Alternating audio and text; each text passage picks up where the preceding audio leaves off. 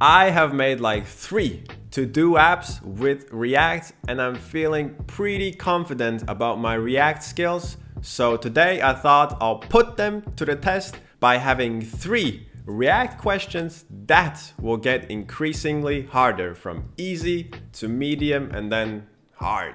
That is the plan, that is the idea, but first we have to warm up with a little React quiz on V3 Schools. I will leave the link down description if you want to do the quiz along with me, and let's just get started. What is the correct command to create a new React project? npm create project. I always mess this one up. I think npm start. React component names must begin with an uppercase letter. Yes. My disappointment is immeasurable. And my day is ruined. I got only 52%. I thought I knew something, but clearly not enough. I must study harder, as they say here. Please write what percentages you had. Maybe I'm just stupid, but I thought I knew more.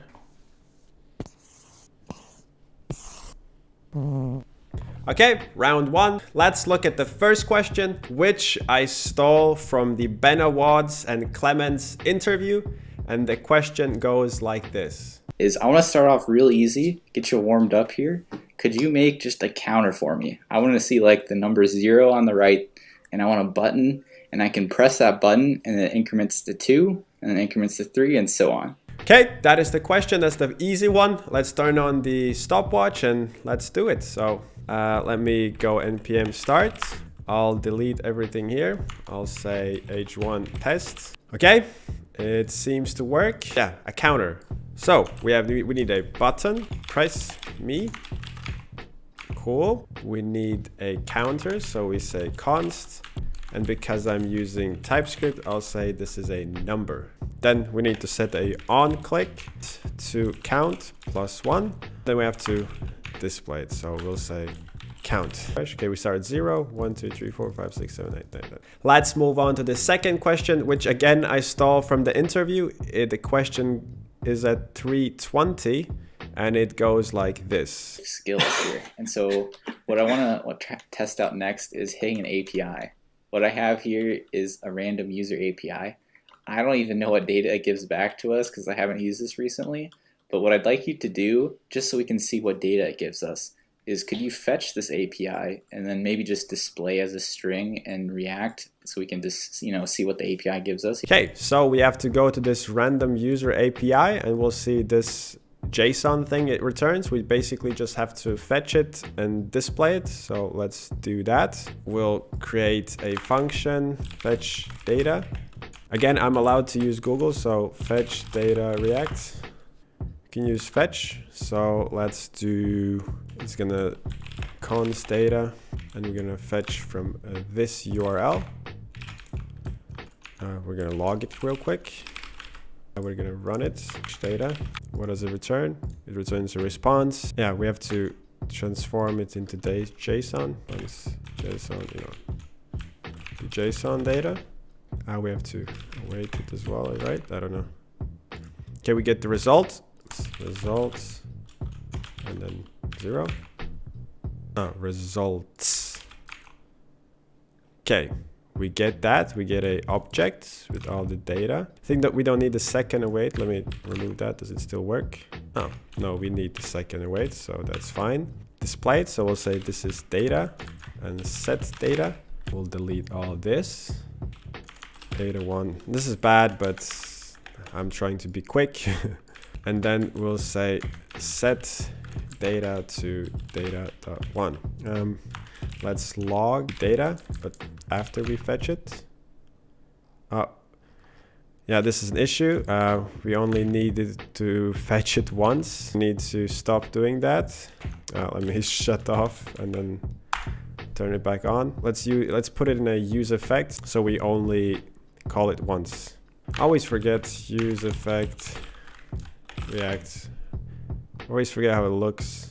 Okay, it looks like this. Okay, like this, and then we'll import it, and then we'll just put all of this inside of the use effect, use state at the top. And now if we log the data. It's undefined, only run once. Ah, we don't call it. Whoops. Fetch data. Okay. Oh, well, it's getting called twice. I think this is because of the React strict mode, so I'll just comment it out for now. So if we save the index and then we save this and we refresh. Okay, yeah, we only call it once now, and now we can just display it. We'll actually do a loader thing. So we'll say unidentified question mark. We'll say h1 loading, else we say loaded. Okay, and now if we refresh, it's gonna say loading and then loaded. Okay, now that it's loaded, we're gonna display it here. So we'll say data dot, what does it return? We want to only display the name and the image. First dot last. I'm doing something wrong. Oh, we have to do this. Name dot first. Okay, it works, but we're getting a TypeScript error. TypeScript ignore, because I'll add a little empty space. There's probably a better way to do it. And here we display the name. So every time we refresh, it's gonna display a new name image. And then the source is the data dot thumbnail. Why does it not like it?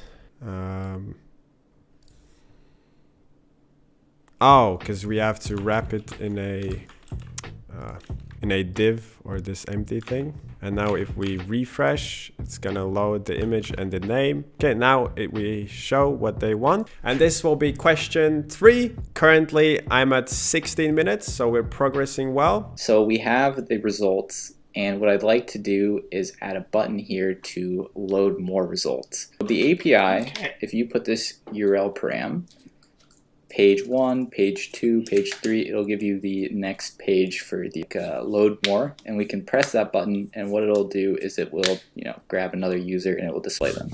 So basically, we have to go to this URL and now say question mark and then say page 1. And then we're gonna load more, and if I say page 2, it's gonna load the next page. I need to add a button that says load more, and then we're gonna load more users and just display them all the same way as I did here. Let's first add a button, and we'll say load more users. Then we'll put a on click handle click, and it's gonna call that. Okay, for now we don't have that function, so we'll make it. Let's just test if it works. I'm clicked. So if we press it, it should say I'm clicked. Cool. Make this function outside of this. We'll put it here. And we'll say that it takes a URL. Then this is gonna be the URL. TypeScript is giving me an error. I'll say as string. Okay, he doesn't like it. I'll say here string to do it like this. For now, I'm just gonna add a TypeScript ignore as well. I'm still learning TypeScript, so now it should still work because we're gonna run the use effect, which is gonna run only once. So if I refresh the page, it's still gonna load and all work well. If we click handle click, it should add it on the data. We're gonna make this an object, and this is gonna probably break it. Okay.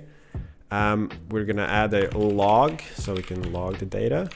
For now, it's all looking well. It's not gonna display this because this is an object. This shouldn't work. Yeah. Okay, wait, it works. Okay, it doesn't work because we have an array. So we should actually map this. Display each post. Name does not exist on never. Cool. We break something again. We have an object that only has one. Why does not? Oh, because we don't add a return.